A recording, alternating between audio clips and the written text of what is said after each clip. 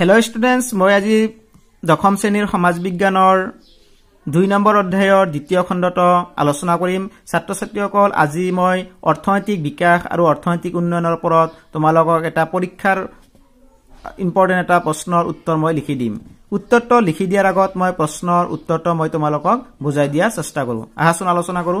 ছাত্ৰ ছাত্ৰীসকল, আমি যোৱাকালি আলোচনা কৰিছিলো অৰ্থনৈতিক বিকাশ হলেই অৰ্থনৈতিক উন্নয়ন হৈছে বুলি ক'ব নোৱাৰি। অৰ্থাৎ এখন দেশৰ জাতীয় আয় বাঢ়িলেও, এখন দেশৰ জনমূৰি আয় বাঢ়িলেও দেশ এখনৰ উন্নয়ন নহবও পাৰে। কিয় নহব পাৰে আগত মই তোমালোকক ব্যাখ্যা কৰি দি আছো, পিছত মই তোমালোকক লিখি দিম। ছাত্ৰ ছাত্ৰীসকল, এখন দেশৰ জাতীয় আয় বাঢ়িলেও, এখন দেশৰ বিকাশ হলেও দেশ এখনৰ উন্নয়ন নহব পাৰে। ইয়াৰ কাৰণ কেইবাটাও। প্ৰধান কাৰণ হৈছে আয় বিতৰণৰ অসমতা।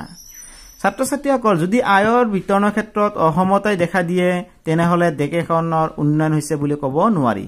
এইটো মই উদাহৰণ দিছো। ধৰা হল আমাৰ ভাৰতবৰ্ষত 4জন মানুহ আছে, এ বি চি ডি।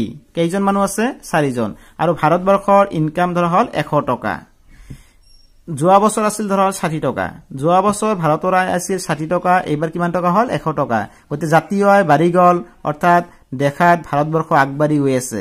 কিন্তু আমি যদি ভালকৈ পৰীক্ষা কৰো দেখা যায় এই 100 টকাৰ এৰ লগত আছে ধৰা হল 70 টকা, বিৰ লগত আছে ধৰা হল 25 টকা, আৰু ডিৰ লগত আছে সি ইনকাম কৰে 3 টকা, আৰু ডিৰ আহিছে 2 টকা। ছাত্ৰ ছাত্ৰীসকল চোৱা, দেখা 60ৰ পৰা 100 লৈ বৃদ্ধি পাল, কিন্তু 100 টকাটো কাৰ লগত আছে? 100 টকাটো 95% দুজন ব্যক্তিৰ হাতত আছে, এ আৰু বি। চোৱা, এৰ হাতত 70 টকা, বিৰ হাতত 25 টকা, কিমান টকা হল? 95।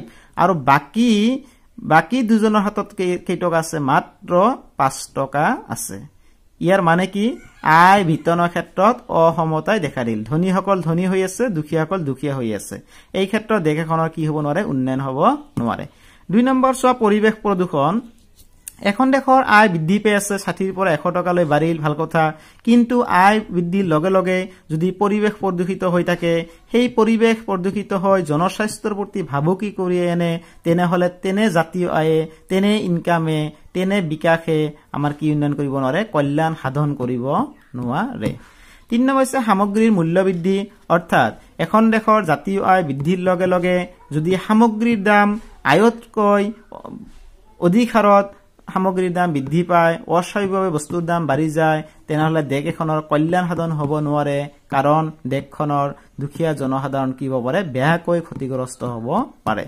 4 নম্বৰ হৈছে দৰিদ্ৰতা বা নিবনুৱা সমস্যা বৃদ্ধি। যে এখন দেশৰ আয় 60ৰ পৰা 100, 100ৰ পৰা 200 লৈ হ'ব পাৰে, ডাঙৰ কথা নহয়। কিন্তু জাতীয় আয় বৃদ্ধি পোৱা সময়ত যদি দেশৰ নিবনুৱা সমস্যা নকমে, দৰিদ্ৰতা নকমে, তেনেহলে তেনে জাতীয় আয়ে দেশ এখনৰ কি কৰিব নোৱাৰে? উন্নয়ন সাধন কৰিব নোৱাৰে। গতিকে ছাত্ৰ ছাত্ৰীসকল, আমি কি গম পালো? যে এখন দেশৰ জাতীয় আয় বাঢ়িলেও, এখন দেশৰ আয়ৰ পৰিমাণ বৃদ্ধি পালেও দেশ এখন কি নহব পাৰে? কল্যাণ সাধন নহবও পাৰে। এতিয়া মই প্ৰশ্ন আৰু উত্তৰটো মই লিখি দিছো, তোমালোকে কাগজ কলম লৈ লিখাৰ চেষ্টা কৰা। প্ৰশ্ন, যে অৰ্থনৈতিক বিকাশ হলেই অৰ্থনৈতিক উন্নয়ন হৈছে বুলি কিয় ক'ব নোৱাৰি? নাইবা জাতীয় আয় বৃদ্ধি পালে দেশ এখনৰ অৰ্থনৈতিক উন্নয়ন বৃদ্ধি পায়নে? চমুকৈ আলোচনা কৰা। নাইবা এখন দেশৰ জাতীয় আয় বা এখন দেশৰ অৰ্থনৈতিক বিকাশক কিয় দেশ এখনৰ কল্যাণৰ সূচক বুলি গণ্য কৰা নহয়? ছাত্ৰ ছাত্ৰীসকল, মই চলৱলি কোৱাৰ চেষ্টা কৰিম, তোমালোকে লিখাৰ চেষ্টা কৰা। গতিকে প্ৰশ্নকেইটা তুমি লিখি লোৱা।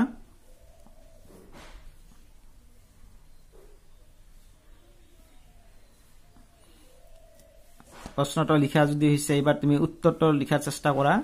মই যেনেকৈ কম তেনেকৈ লিখি লোৱা। উত্তৰ, এখন দেশৰ জাতীয় আয়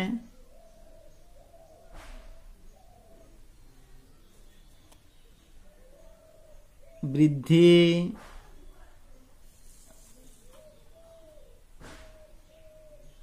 হলেই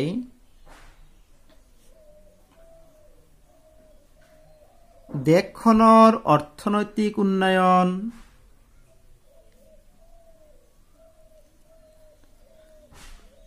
হৈছে বুলি ক'ব নোৱাৰি।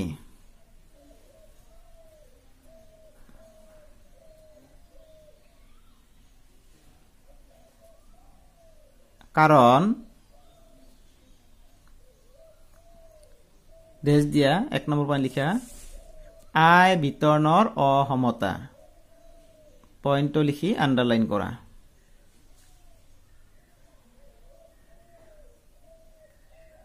এখন দেশৰ জাতীয় আয় বৃদ্ধি পালেও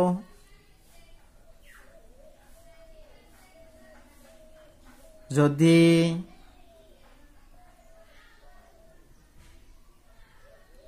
দেশখনৰ আয় বিতৰণৰ ক্ষেত্ৰত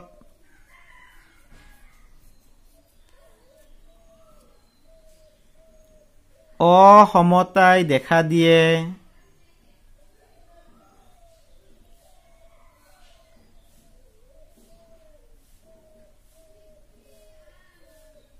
তেন্তে দেশখনৰ অৰ্থনৈতিক উন্নয়ন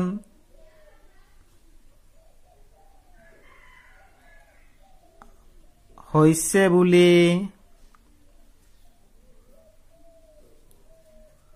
ক'ব নোৱাৰি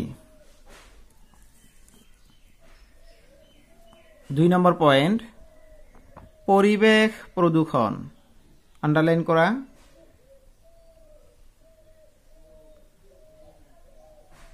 জাতীয় আয় বৃদ্ধিৰ লগে লগে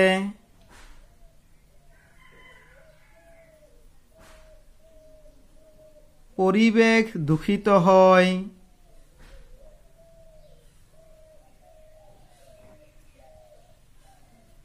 জনস্বাস্থ্যৰ প্ৰতি ভাবুকি কঢ়িয়াই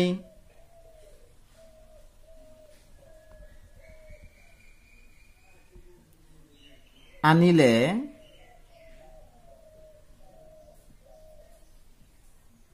তেনে বিকাশে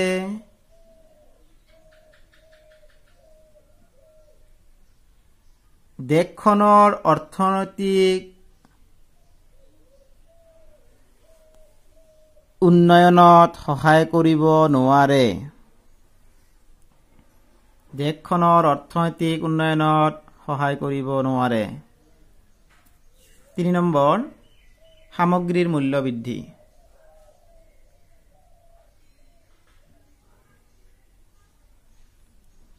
এখন দেশৰ জাতীয় আয় বৃদ্ধি পালেও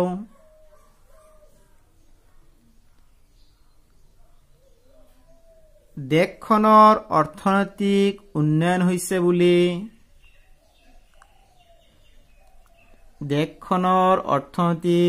হৈছে বুলি ক'ব নোৱাৰি যদিহে সামগ্ৰীৰ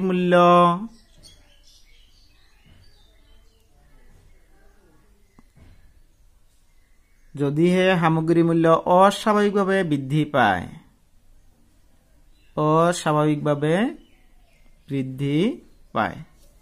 4 নম্বৰ পইণ্ট দৰিদ্ৰতা বা নিবনুৱা লিখিলা হ'ল আণ্ডাৰলাইন কৰা অৰ্থনৈতিক বিকাশৰ লগে লগে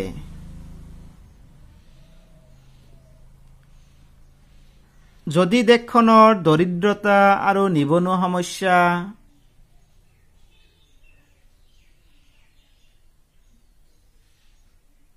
হ্ৰাস নাপায় তেনে ক্ষেত্ৰত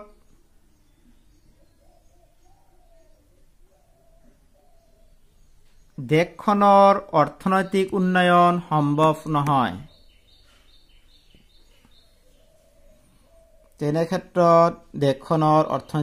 সম্ভৱ নহয় পেৰাগ্ৰাফ চেঞ্জ কৰা এনেদৰে